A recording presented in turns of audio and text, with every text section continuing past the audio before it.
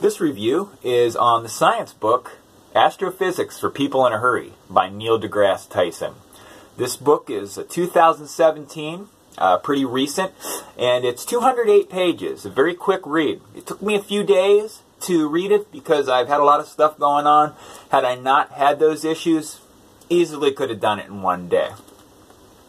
This book is about the universe, and it is from an astrophysical perspective, but is dumbed down for the non-scientist, non-mathematician.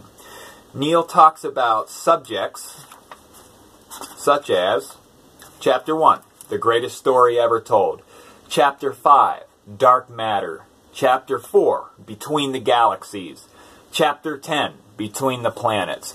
So you can get an idea just by the chapter titles what this is about.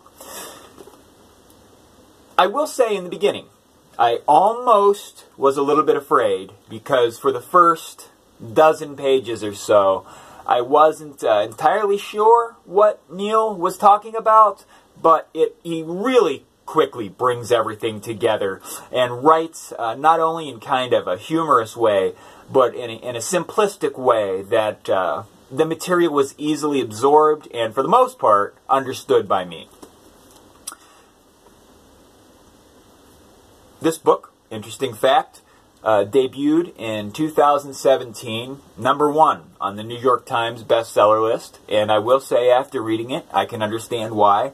Also, it sold over 1 million copies. I'm not sure how old that 1 million copy statistic was. May have sold 2 million by now, but this is probably one of the more popular books in this field, if you will. It wouldn't have surprised me if this had been named Astrophysics for Dummies, because it's kind of that concept if you've ever read a For Dummies book, but way better in format, like totally better.